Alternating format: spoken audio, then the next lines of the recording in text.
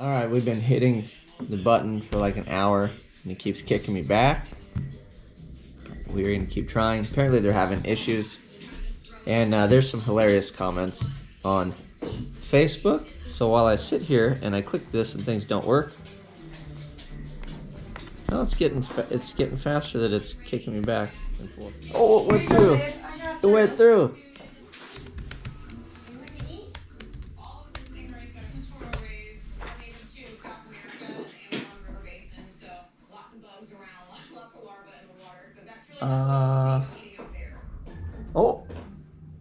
Oh, I got it. Ha!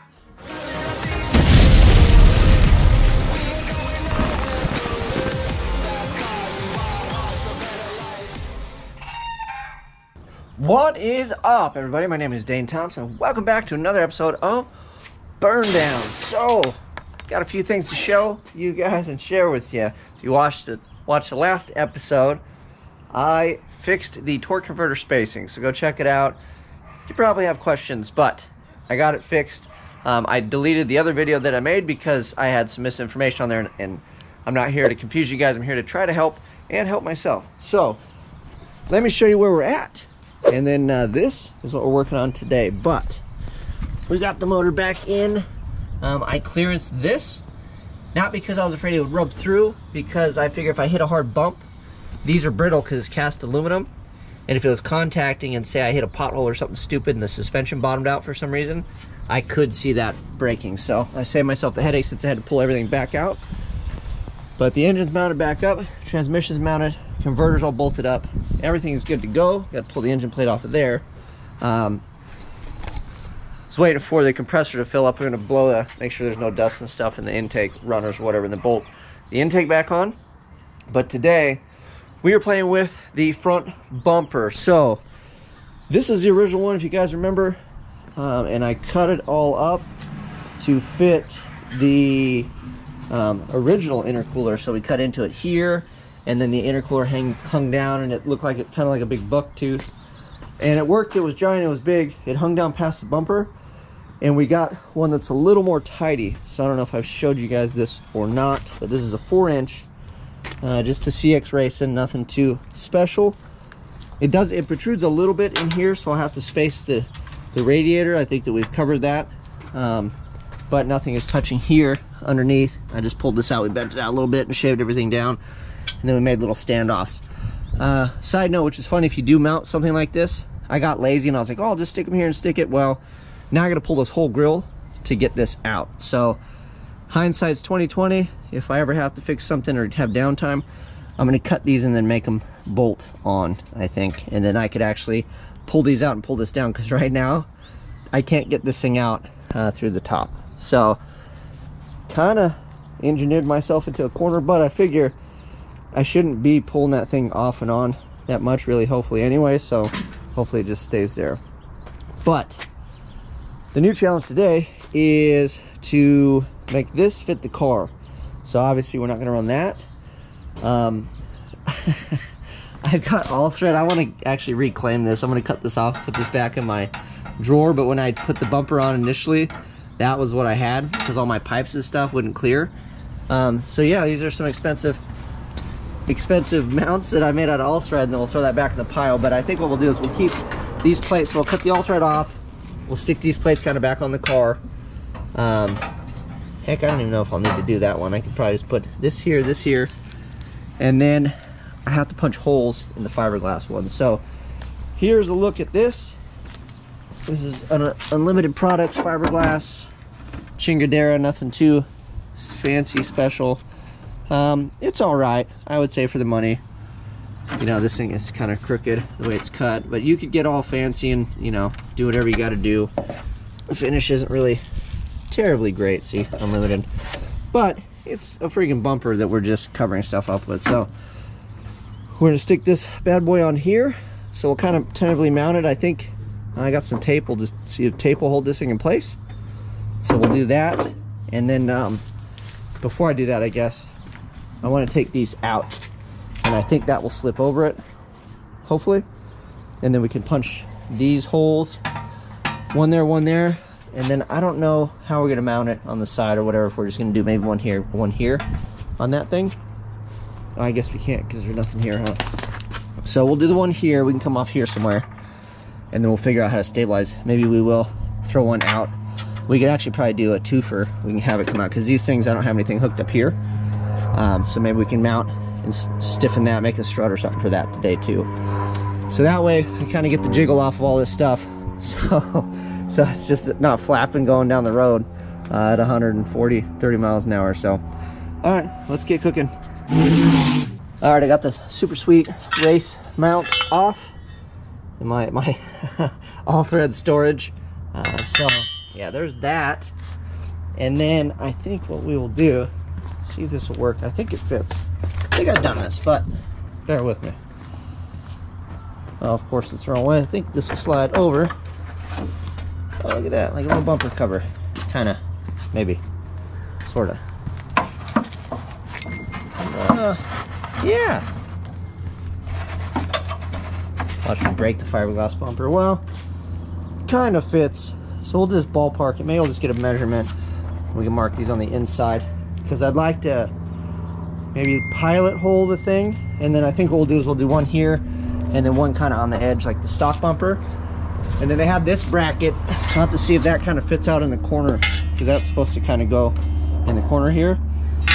So this might be cool to just reuse and stuff in the corner, and we'll see how we go. So let me mess with it, mark it. Obviously I know these holes for sure to hold it up, and I think what we'll do is maybe we'll just wait. We'll do these, that'll hold it, and then we can support it after it's on the car and figure out a good way to do that. All right, well, that took entirely too long. And I do have to say, I do not pride myself on my welds, but man, these are some gems that I put to hold that bumper on. Anyways, I guess it held in place, right? That's the point. So we got these off. So, ooh, that was loud, sorry about that. We'll bolt these to the frame, and that'll give me a spot to kind of shoot for.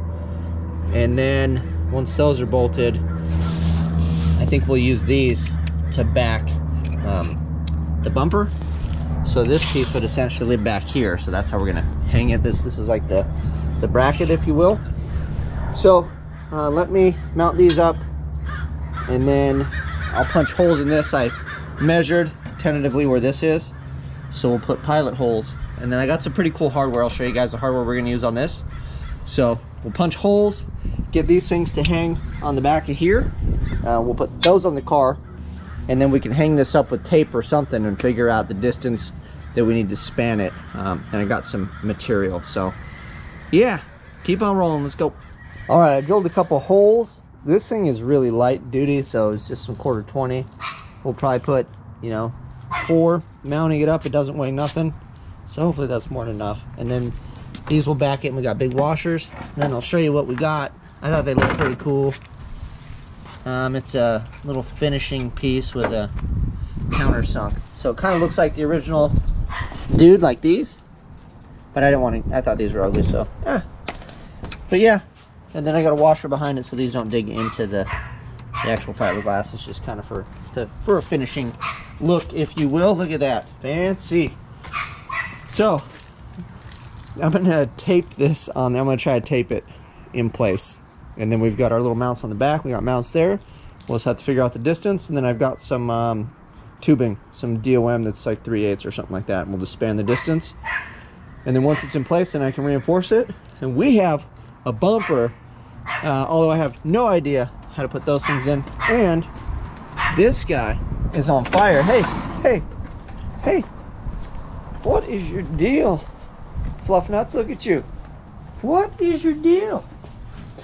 Alright, Toretto, you want to say hi to everybody? Look how big he's getting. You getting big? You getting big? Yeah, he's a big boy. Alright, you big pain in the butt. Back to work. Alright, and we're done. There you go. Wrap the video. I'll just take extra yellow tape with me. We will be good, right? Alright, so I think that is about where it's gonna live. I think I'm happy with that. There's supposed to be a splash guard that goes in here, but we're just gonna skip that, and then the plumbing you know, we'll cruise around, so you'll see it a little bit, but I'm okay with it. Maybe we can paint the plumbing black to kind of hide it a bit, but all in all, I think it looks good. It looks good for what we're doing. Better than the toothless bumper that we had. And then it's, you know, pretty straight on the car, so it'll finish it up. We'll be good. And then when I get it all mounted, we can clearance everything, you know, so nothing's touching and all that good stuff. So now we'll just get the distance from this portion to the pad up there, which is fairly straightforward. We'll try to measure on both sides and keep it as straight as we can, and then we'll try to get it, like I said, where it's rubbing on stuff. Granted, this thing's super light, it's not gonna do no damage to nothing, but yeah, we'll try to at least clearance the thing. I guess if anything, we'll just wear my bumper out, but if we can stand it off a little bit, we'll be good to go. Oh yeah, thing's pretty well see-through. Well, that's not good. All right, there she is. We took the tape off. There's some adjustment to be made, but all in all, it's a race car. This is way better. The other bumpers I tilted out and it was all cut out. What I'm gonna do now before we finalize stuff, I'm actually gonna take the bumper off but leave the mounts in place. So I'm just gonna undo these little screws and then take it off. And then we need to make sure that we have enough clearance for all the plumbing. So I just want to double check that. And then it looks like it's pretty well in the spot it should go in. See, boop, just plugs in. So I think we kind of nailed it for the most part. And again, this is a 64 bumper, I believe. And these are 65 fenders, and it's a 64 grill. And then that's a Morphodite hood over there. So this whole thing is a hodgepodge.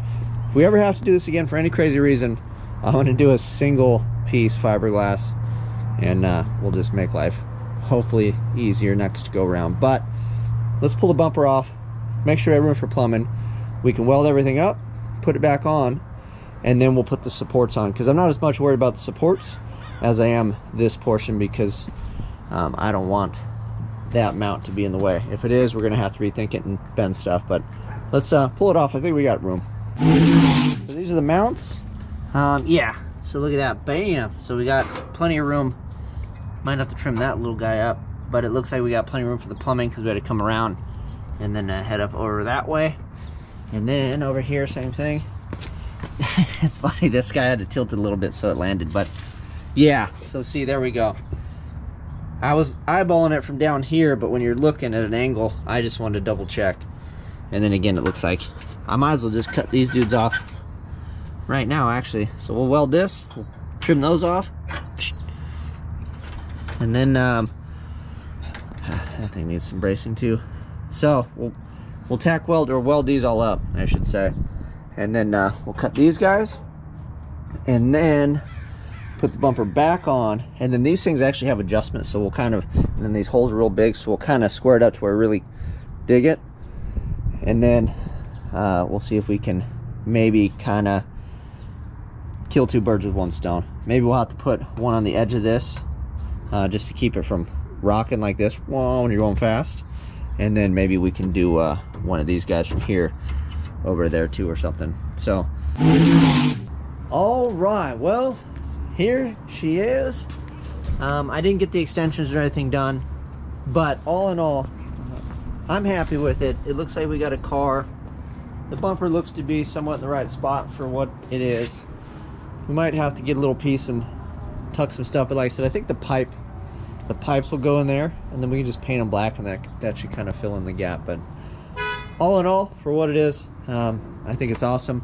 We'll get some extensions and stuff and stiffen up the fenders and all that stuff, but you guys don't really need to see that. So that is that. I am excited. Hopefully we can keep making progress. The fab stuff just takes forever, but once you fab it up, it's easy to pull apart and put together. But luckily, my whole hot side is actually sitting on the ground right here. So we're gonna run that. We'll put the new wastegate, I believe. We'll mount this stuff up and we'll get an eyeball for that. And then we'll figure out exhaust. I've got the loud valve we'll integrate. I've got dual exhaust. We're gonna run that all the way out to the back, so it'll be a single into 2 3-inch, and I think it will help it breathe and hopefully calm it down so it's not so loud. And we'll take the exhaust all the way out the back and give it the best chance to get the hell out of the cabin of the car. And then so that'll do that, and then we got to do a whole new cold side plumbing. We got the intercooler mounted, so we're making progress.